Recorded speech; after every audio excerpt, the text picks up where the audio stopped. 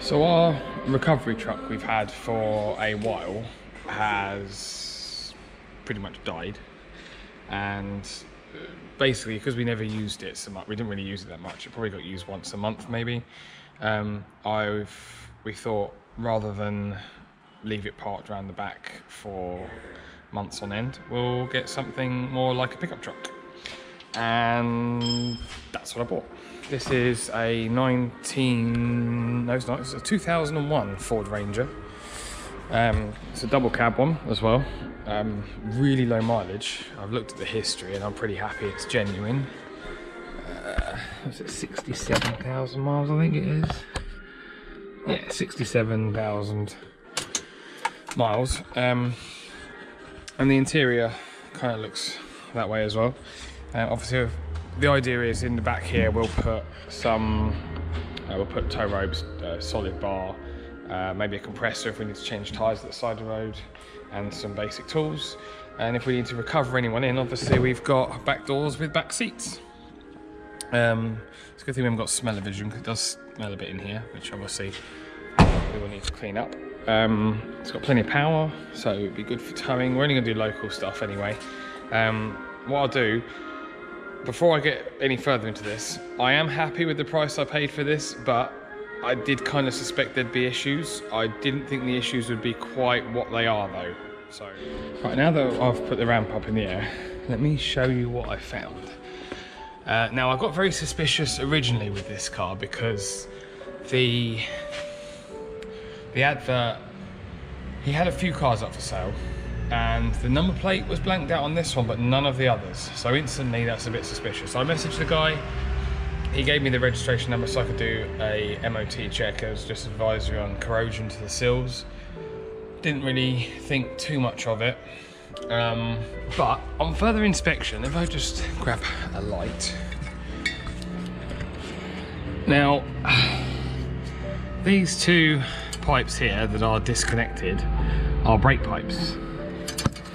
And so are these two here. Now, interestingly, they obviously won't meet up. There's way too big a gap between them, which I'm still not entirely sure why. If we follow the brake lines to the rear, let's go work backwards. So this is where your brakes go into the brake drums. Another one on the other side. And there's a T-piece here, goes into a hose. Now if we look where the hose goes, it goes nowhere.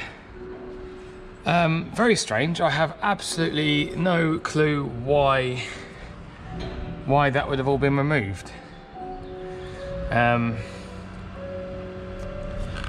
can only think there's a problem with the brakes, so I'm going to take the wheels off and have a look, see what I can see in there.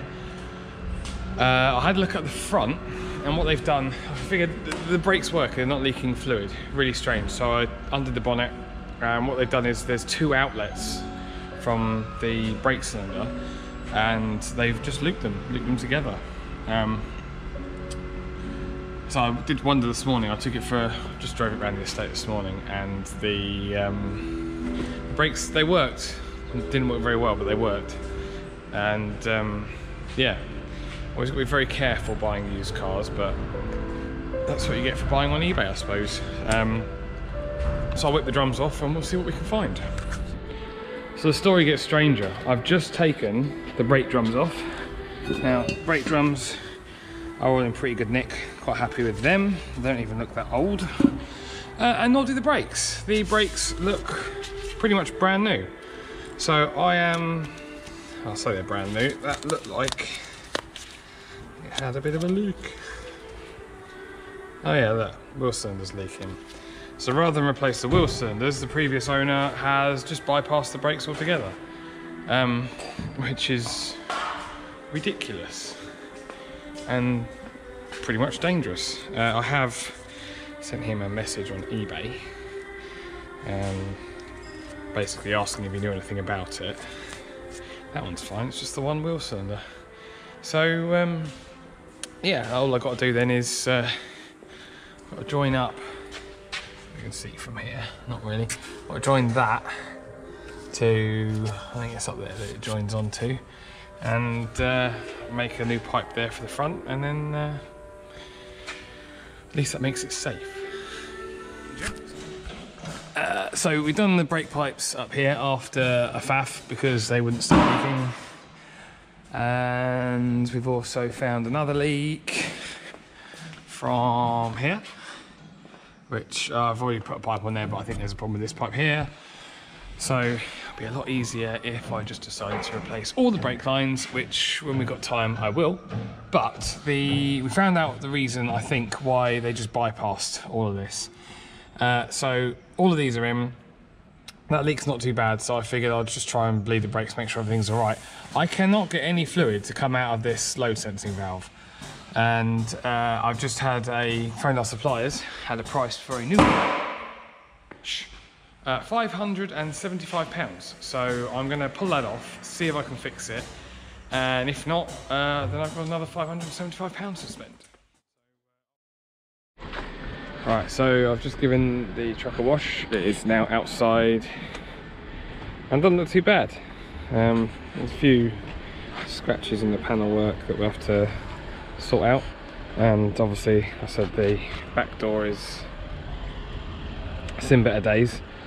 Oh look, bird's pooed on it. That's annoying. Oh well.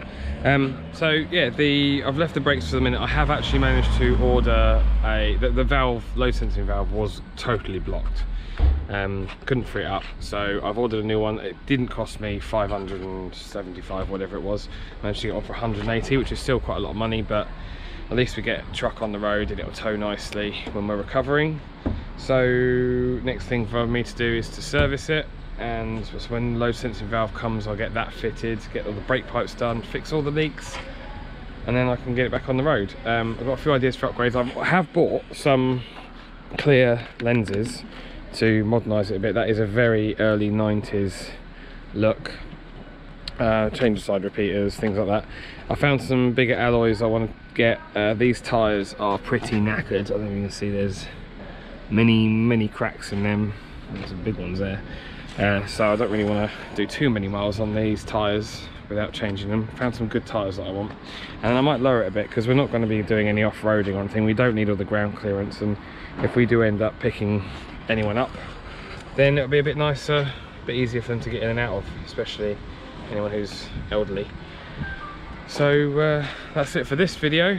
So I will do more updates with the lowering and show how we do it.